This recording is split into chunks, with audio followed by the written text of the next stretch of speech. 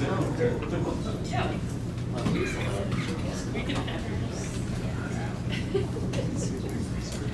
All right, everyone, let's go ahead and get started. We have one presentation today, and but after the presentation, the University Iacocca representative will be joining us to tell us about policies and procedures and things like that. So at about 10:25, 10:30, we'll transition from presentations to policy and procedures. Today's presentation is by Jennifer Lutze. Jennifer comes to us with a bachelor's from University of Alaska Fairbanks, so she too has spent some time in the far north. Jennifer is going to be talking with us about winter patch grazing systems and bird communities in western South Dakota, and this is her master's proposal seminar. So with that, welcome. As he said, my name is Jennifer Lutze. I'm actually co-advised by Dr. Pat Johnson and Dr. Casey Jensen, and my project is on winter patch grazing systems and bird communities in western South Dakota. Historically, the Great Plains has evolved through grazing of large herbivores and fire into a mosaic of habitat types. The bison grazing patterns were determined by vegetation changes, which were determined by rainfall and fire, ultimately utilizing large areas of these landscapes, increasing the heterogeneity over these plains. Over time, the Great Plains has drastically changed through current fire suppression and replacing free roaming bison into fenced-in domestic livestock pastures. Suppressing fires in areas that have evolved to include fire reduces forage yield due to increased plant competition and increases the possibility of having a catastrophic wildfire if one should arise. Contemporary grazing strategies are designed for pastures to be grazed uniformly, creating more homogeneous landscape. Due to the switch in grazing regime and fire suppression, rangelands have lost their heterogeneous, patchy character and become more homogeneous, consequently making them more ecologically unstable. These patchy areas were also very important to wildlife, especially the bird nesting species. According to the North American Breeding Bird Survey, the grassland birds have been on a consistent decline, more so than any other group of birds in North America from 1966 to 2009. Even our South Dakota Wildlife Action Plan marks the lark buntings and the chestnut-colored longspurs as species of greatest concern. So there's been some studies done with patch burning and grazing, and it's been shown to be a very successful management tool in terms of both heterogeneity and bird diversity in places such as Oklahoma and Kansas. It actually increased the bird diversity by 4 times the amount. However, patch burning and grazing is poorly understood in the northern Great Plains landscape. Furthermore, South Dakota ranchers are very apprehensive about using fire as a tool to create a mosaic of habitat types. This is mostly due to lack of equipment, labor, the notion that applying fire is very risky, and that feed that can be used next year is ultimately being wasted. Therefore, there is a need to mimic the benefits that a landscape that is evolved with fire presents without having to sacrifice livestock productivity. And this will require an increased structural heterogeneity, which takes habitats ranging from short to tall structure, and in turn that will create the diverse habitat types necessary for robust avian community structure. So my project actually focuses on 2 scales or intensities. The first scale is intensive, and that's going to be done at the SDSU Cottonwood Range and Livestock Field Station, which is denoted by the pink star. And past studies here at SDSU have concluded that there's no statistical difference in livestock productivity with this patch grazing study in terms of small-scale pastures. Therefore, there's a need to implement this into more production-scale pastures. And with that, we actually have 2 cooperator ranches, and one of them is the Kamak Ranch, which is located in Union Center, which is that star, and the Dowd Ranch, which is located in Midland, South Dakota, which is that other orange star. So our first scale, the intensive scale, is at the SDSU Cottonwood Field Station, like I said. We actually have 4 control pastures and 4 treatment pastures. Our treatment pastures are divided into 5 different patches. During the winter time, during the dormant season, we're gonna go ahead and erect a temporary electric fence, and we're gonna graze it. And once a patch is created, we're gonna take down the electric fence so the cattle can have access to the entire pasture during the grazing season. We're gonna go ahead and graze it the entire season with a moderate stocking rate, and every year after, we're gonna go ahead and graze a different patch. So just to give you a visual, these are 2 of our control and patch pairs. So for example, if we were to graze patch 1, that would go ahead and be our patch area, and then patches 2 through 5 would become our non-patch area for that particular year.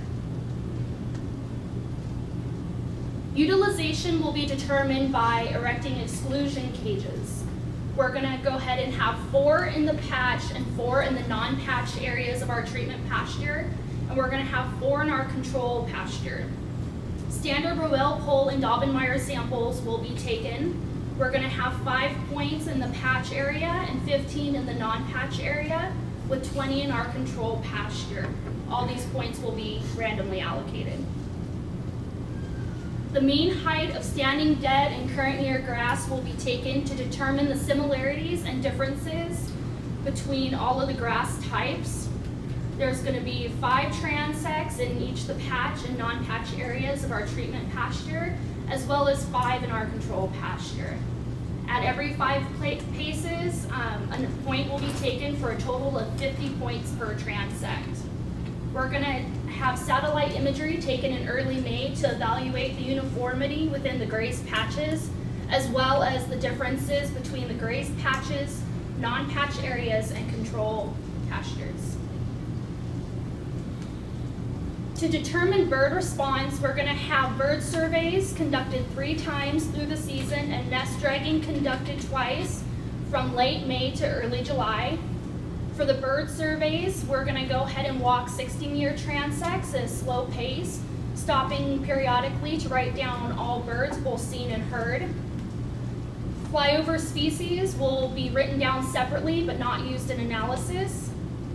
The bird surveys will not be conducted when temperatures are less than 7 or over 24 degrees Celsius, there is moderate to heavy rain, or heavy fog. The nest dragging will have a 30-meter nylon rope with chains attached to every 5 meters, dragged between 2 people in random transects. When a bird nest is found, its GPS location will be logged, and the date, species, number of eggs and or young, and number of brown-headed cowbirds and or young, and the development stage of the young will be taken. These nests will be revisited every 3 to 4 days until these nests are either deemed successful or failed. A successful nest will be if one nestling fledges the nest, and this will stay true if it's a brown-headed cowbird species.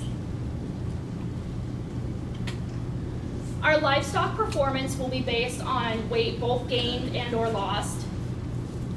There will be 3 different measurements taken for weights: the beginning, the middle, and at the end when we take them off the pasture.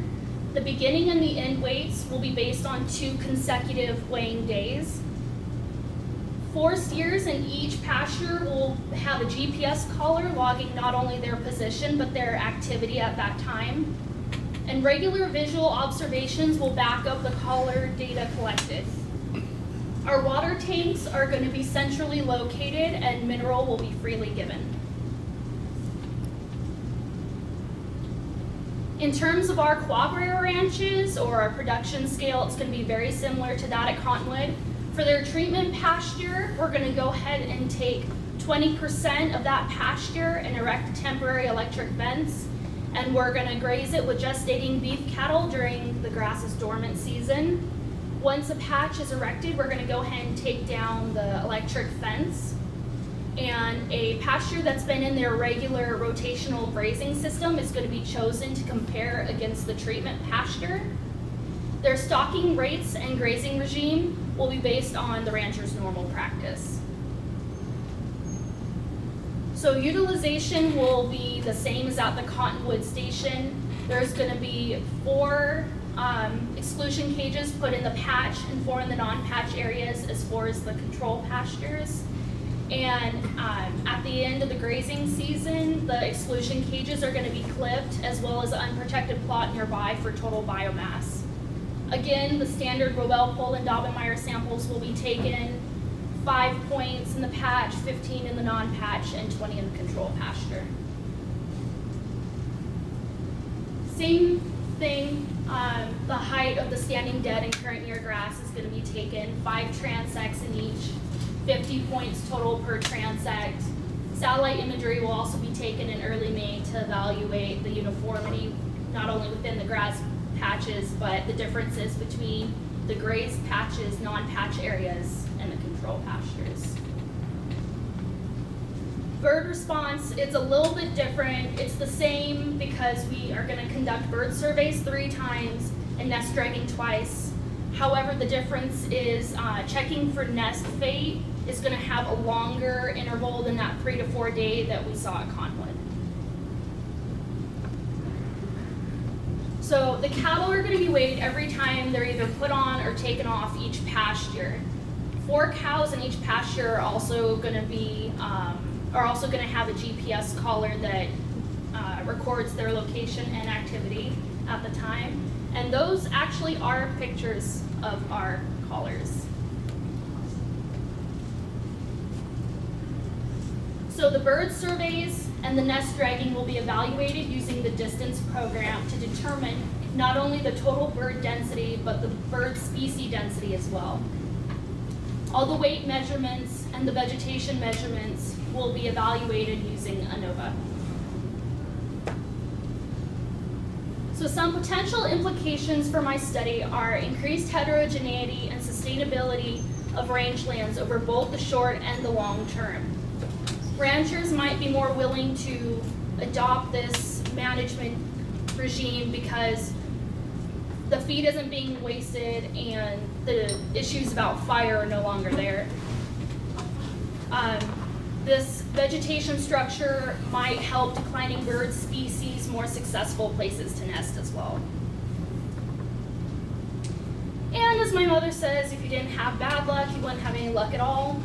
We implemented this project in 2016, and we actually already had a field season this last summer, and a huge fire broke out in western South Dakota and hit a lot of the SDSU Cottonwood station and actually hit a little bit of my project site as well. The fire is denoted by the yellow areas. Thankfully, one control and patch pair were not burned in the fire. There's the control and there's the patch pastures. However, that makes our other ones very different. We're going to go ahead and take out the fences that denote We're going to go ahead and take out the fences so that the control and the treatment pasture become one big pasture. So we're going to take out the fences there, there, and there, create 3 large pastures. So each pasture is going to have a burned and an unburned area. For the unburned area, what we're going to do is we're going to go ahead and put up a temporary electric fence this winter, and we're going to go ahead and graze it to the ground. And during the summertime, the cattle will have access to the entire pasture. And we're going to go ahead and evaluate their preference of patch, burn, or control areas through the GPS data. Thankfully, all my measurements for both bird and vegetation are going to be the same this summer. the control and treatment pasture that was not burned, it's going to go ahead and just go on as I just described to you earlier, with a new patch being grazed this summer, as will our production ranches. And with that, I would like to thank my advisors, Dr. Casey Jensen and Dr. Pat Johnson, South Dakota State University and the Department of Natural Resource Management, my technicians, and of course my sources of funding, which are the North Central Sustainable Agricultural Research and Education Program and the South Dakota Agricultural Experiment Station. Any questions?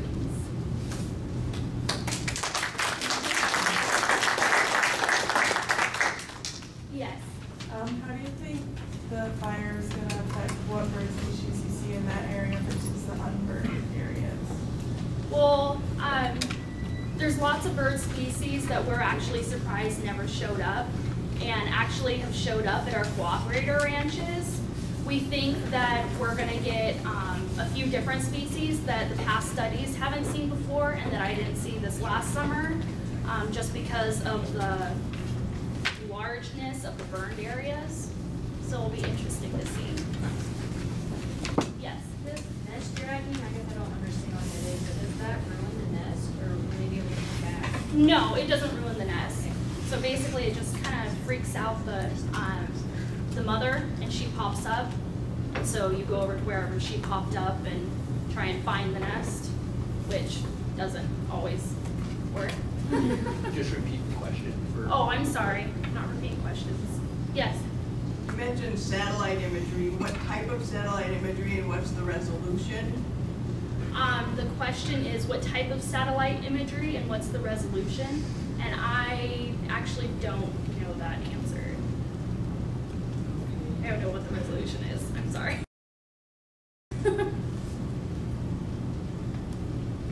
Yes. You also said moderate stocking. So do you know what the stocking density, do you know what your stocking rates are? The question is what are your stocking rates? What are my stocking rates? I don't know that either offhand.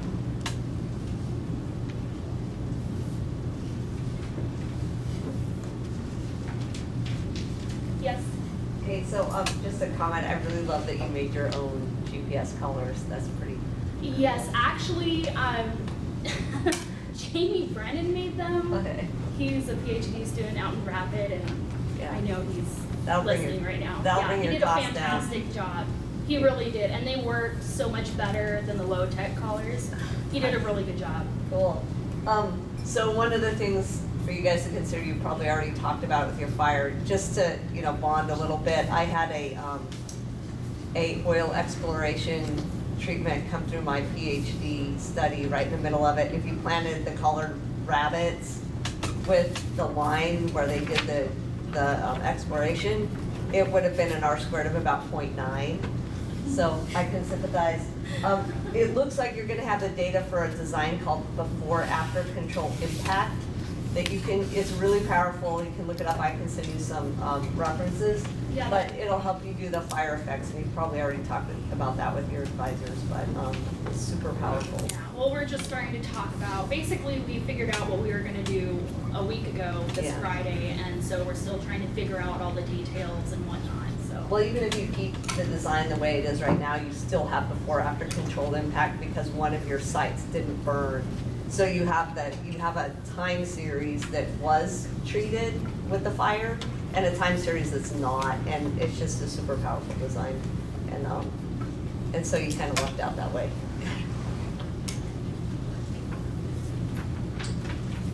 Okay, so we have a couple comments from West River. One is that the satellite platform is the Pleiades with half-meter resolution, according to Jamie, and Pat is saying that it's 3-meter resolution.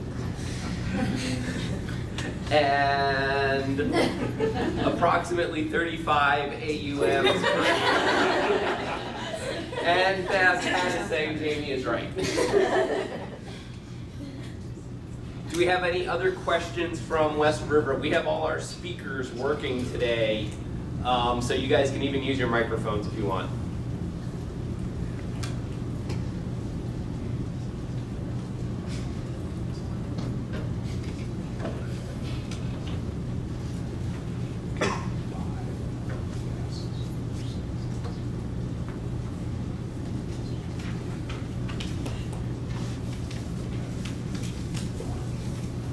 Any other questions from the audience?